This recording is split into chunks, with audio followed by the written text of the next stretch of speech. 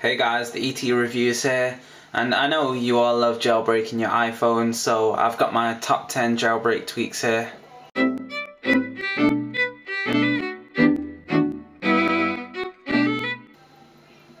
So at number 10 we have Activator. Now what this does is activate things from anywhere really. So if I choose, say I want to double tap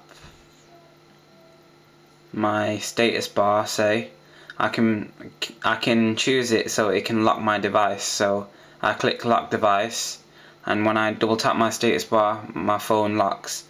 I've also set it so when I double tap my clock, it will unlock my phone. So if I just double tap that, it'll unlock it. So that's Activator. It's free from Cydia, and here we go on to number 9. At number 9 we have Forecast.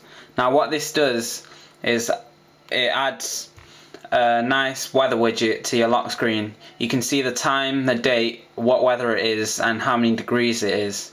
Another cool feature with this tweak is that you can see the weather for other days as well, from Friday to Wednesday. This is very much like the widget in the notification center, and does in fact also change when you slide across on your lock screen, so it's based on the same thing really. And basically this is a really neat feature because I like having to see my weather from my lock screen, and it's just really nice really. So yeah, let's go on to number 8. So next at number 8 we have a nice little tweak called Barrel. Now what this does is it gives a nice like animation through when you're changing your icon pages, and you can choose different modes, such as there's a lot to choose from basically, and I have mine as cube inside. And so what this does is you can see it gives a nice little animation like when you turn your page for your icons. There's also a lot of other ones, such as like page slide up, which makes it like that.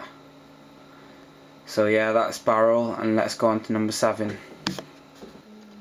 So next at number 7 we have a tweak called Reveal. It costs $1.99 on the Cydia store, available from the Big Boss repo. So what this does is, when you get a text, which we will be shorting expectantly from Apple, it will say if you have a long text, it will let you read it all by scrolling down horizontally. Now you can see here that usually your iPhone would only show you this much of writing from a text message. However, now I can scroll down and read the rest of it without having to unlock my phone. Now this is really useful if you're getting long notifications all the time. So that's called Reveal. It's $1.99. So let's go on to number 6. So next at number 6 we have this tweak called AnyLock app. It's free from the Big Boss repo. Now what this does is it creates a setting in your settings menu, and what you can do is you can choose what app to do when you slide up from the lock screen. So I've chosen to open my clock. So when I lock the phone, and then I can slide up, and you can see that it's made a little clock icon where the usual camera slider would be. So if I just slide up, my clock app will open.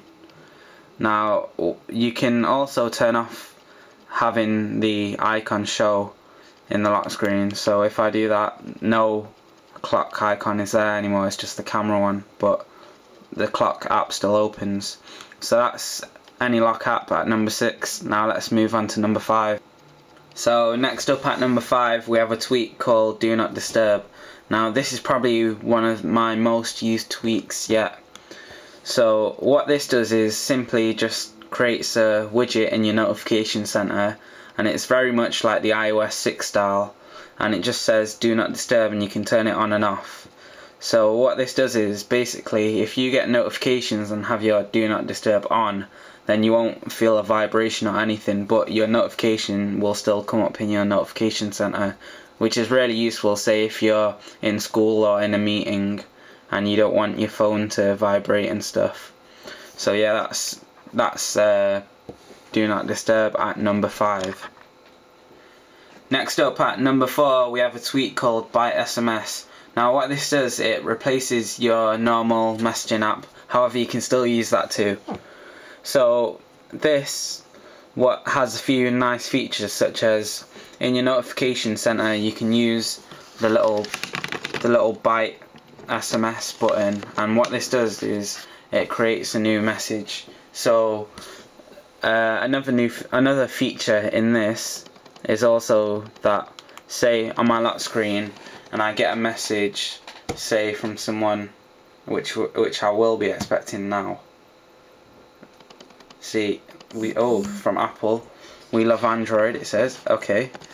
And so what I can do is I can either leave the message to later, I can call the person who texts me, I can open it, or I can reply straight from the lock screen. And there you see, I just press that and the keyboard comes up. So I'll just close that, and I can also see my conversation that I've had with them as well from the top. So I'll close that and just turns the screen back off. So this is a really useful app, and it comes in as an icon on your desktop, on your springboard basically, and it's just a normal messaging app, it's just there. So here at number 3 we have a tweak called Fusion. Now this costs $2, and what it does is, basically I've assigned it so when I double tap my status bar, the little notification thing comes up. So there you go, I can compose anything, and what it does is it makes it so I can send Facebook statuses, or I can tweet, or use Foursquare or MySpace. So say if I want to say hello, and I can click, if I want to send it to Facebook or tweet it, I can use all 4. I can also send pictures, and also have what song I'm playing, and also use my location as well. So this is like the iOS integrated Facebook feature, but I think it's really nice as well. So for iOS 5 users, you can use this to counteract iOS 6 features. So that's Fusion at number 3. So here we are at number 2. Now this is SB settings. I'm sure you all know what this is.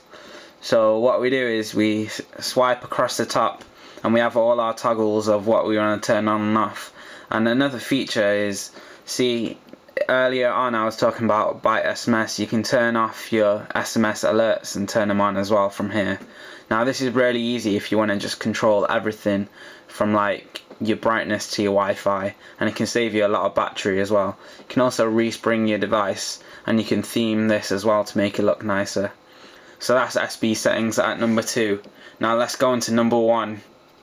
So number 1, the most useful app for myself, is called Zephyr.